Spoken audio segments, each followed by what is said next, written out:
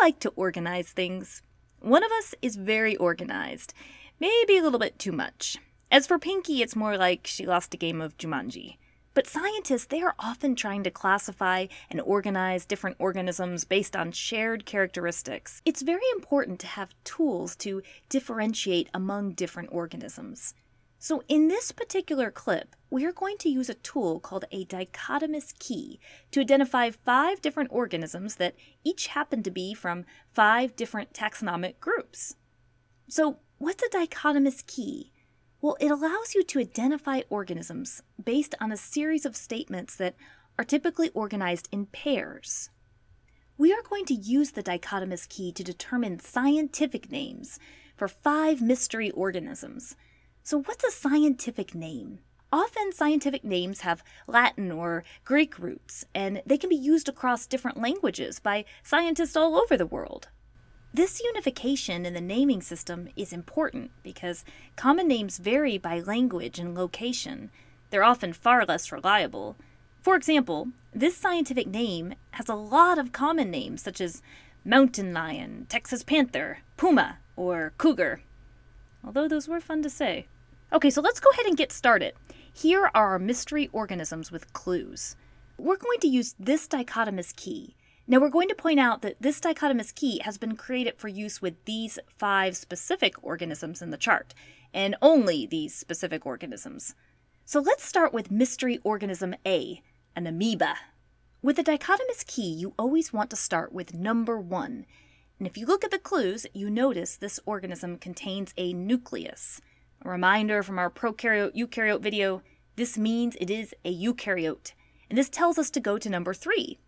So, is this organism a autotroph or a heterotroph?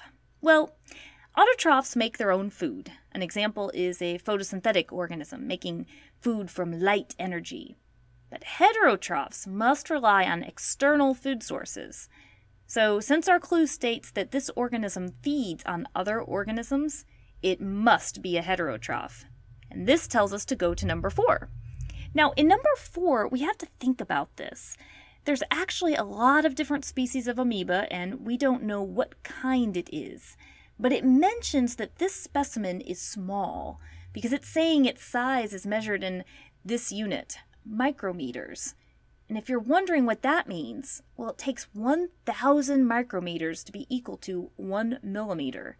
And this particular specimen is definitely microscopic, meaning you need a microscope to see it well. Now, not all microscopic organisms are necessarily single-celled, but if you look at our organism here, this is one cell. A single-celled organism is unicellular, which means it only has one cell. Therefore, 4B is more appropriate, meaning that our organism is this. Now, this one kind of had a giveaway because the scientific name had amoeba in it, didn't it?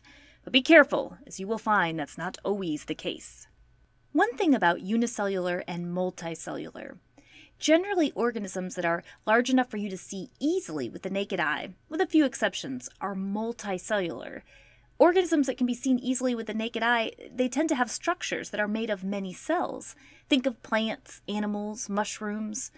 For the purpose of this exercise, we have illustrations to hopefully make it very clear. But if you're ever unsure, you can always research online. Okay, let's do one more. Mystery organism B, a plant. Again, always start with number 1.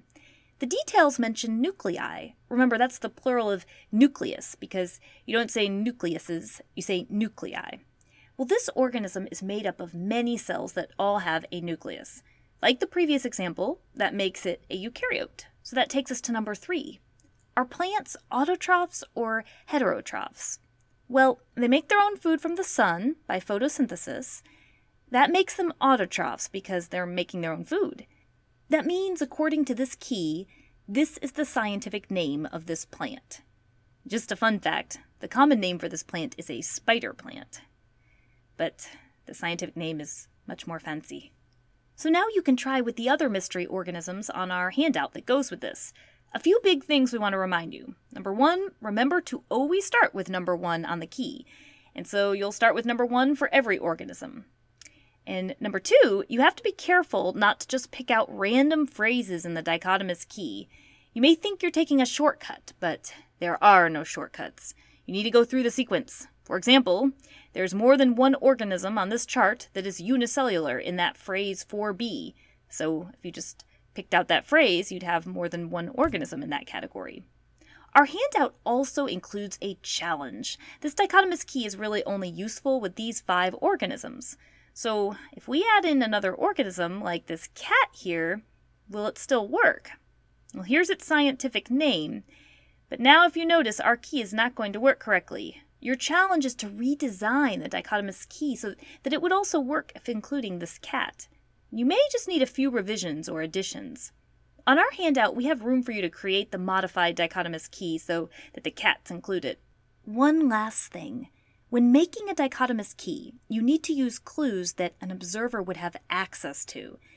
If we started putting habitat information in the dichotomous key, for example, you wouldn't necessarily know that information unless it was included.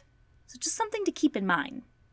Well, that's it for the Amoeba Sisters, and we remind you to stay curious.